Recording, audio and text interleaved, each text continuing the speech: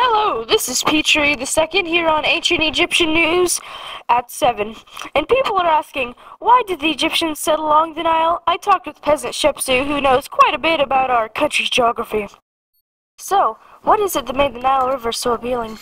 Well, we need a source of water, and this is the only one around. Also, the soil by the delta is great for farming, not to mention that the Mediterranean Sea that it runs into enables us to fish and travel. Why didn't we just settle in the deserts? Exactly for these reasons. They have no resources. Another good thing about here is that those 3 deserts create a nice little barrier around us and makes it almost impossible for intruders to get in. Now, that was amazing. Now, it's time for the weather with Hashfree. Thanks, Petrie. Well, it's summer again. You know what that means. The Nile River overflows. Make sure to avoid that area for the moment. It will be hot as usual with a small dust storm toward the east.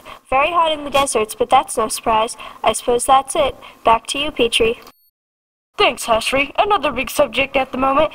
Are women being treated fairly in the building of the Great Sphinx? The answer, surprisingly, yes. They are being treated the same as men in medical treatment and even in burial.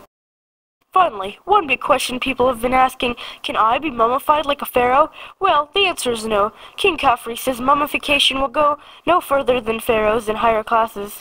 Sorry, maybe in the next dynasty. Well, this is it for now. Tune in next time at 11 o'clock news tonight on Channel 47.